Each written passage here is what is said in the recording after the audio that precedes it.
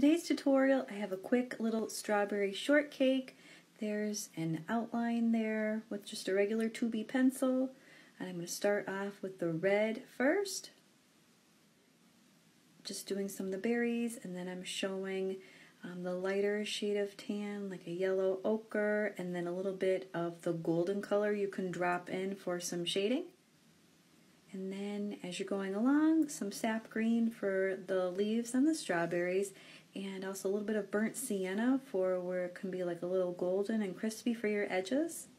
And I also wanted to say real quick that when you're doing the whipped cream, I would recommend for the shadow areas either use like a light tan or the yellow ochre, or maybe even a light blue.